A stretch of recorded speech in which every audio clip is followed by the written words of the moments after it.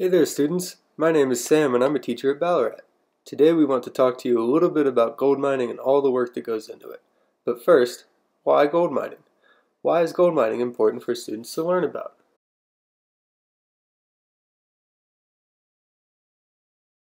If you said gold mining was important to the history of Colorado, you were right.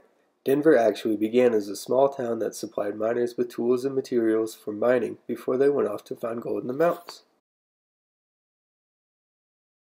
That's why the dome on our Capitol building is covered in real gold.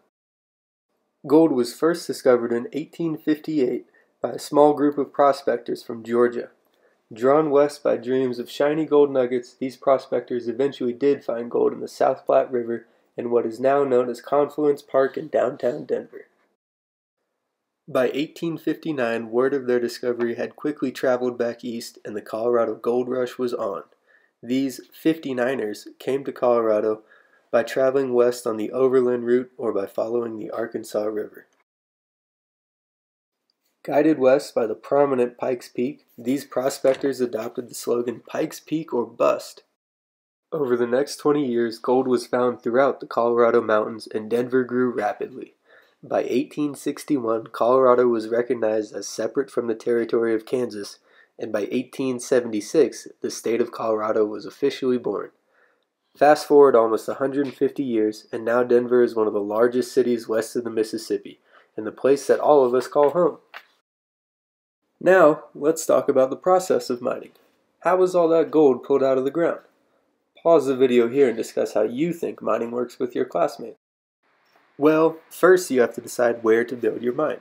To do this, miners would use a process called panning. Let's have Becky show us how it's done.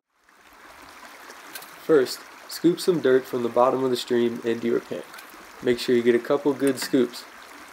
Then, use the water from the stream into your pan and shake it around so that the material starts to separate from itself. Because gold is significantly heavier than dirt and sand, this should cause the gold to sink to the bottom of the pan.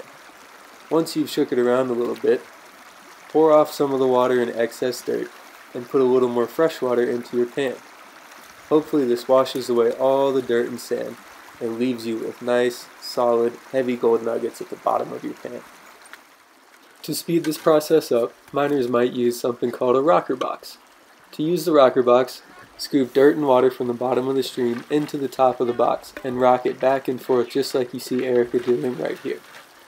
This should cause all the waste rock and water to sink to the bottom of the box, leaving the precious gold up in the top of the box, filtered out by this nice little sieve. Hopefully there's some gold in there.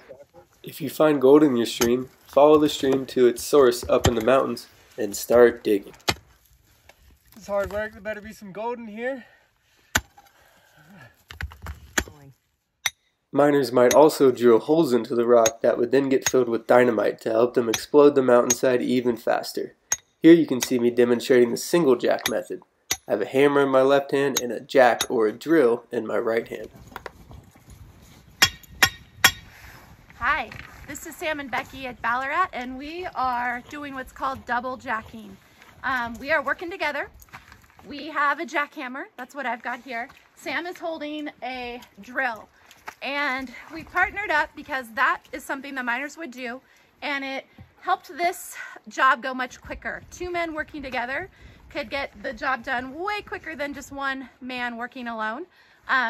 When you were assigned to double jack with a partner, you really had to trust your partner, because if I'm swinging a hammer, I don't want to hurt my teammate. And if I did swing, and if I missed that drill, and if I hit Sam, well, him and I are going to trade places. So now I'm the one holding the drill, and he's the one swinging the hammer. If he hits me by mistake and I get hurt, we're going to switch off again.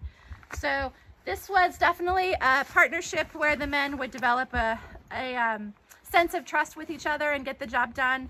When the men were doing double jacking, the job would probably go 2 to 3 times faster than one miner working alone.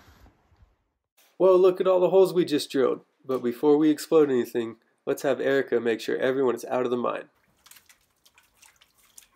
Are we good, Erica? Fire in the hole! 3, 2, 1. Now let's head into the mine and see if we can find any gold.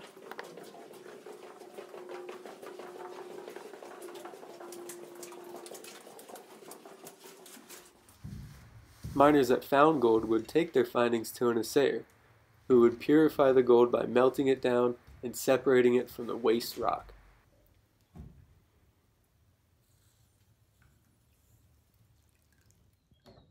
Finally, the assayer would weigh your gold to let you know how much money you made. Hopefully you made some cash.